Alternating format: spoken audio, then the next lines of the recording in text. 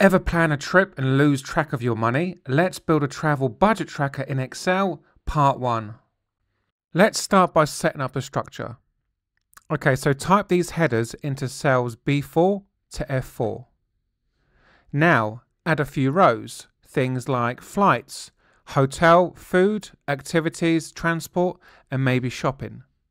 Then from here, bold your headers so the table stands out. Okay, so now we're going to calculate the difference between what you planned to spend and what you actually spent.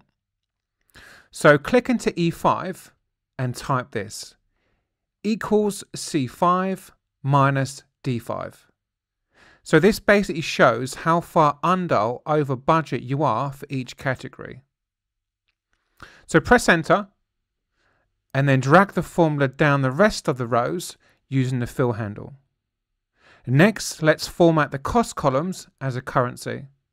So go to Home, Accounting Number Format, and then click on Currency.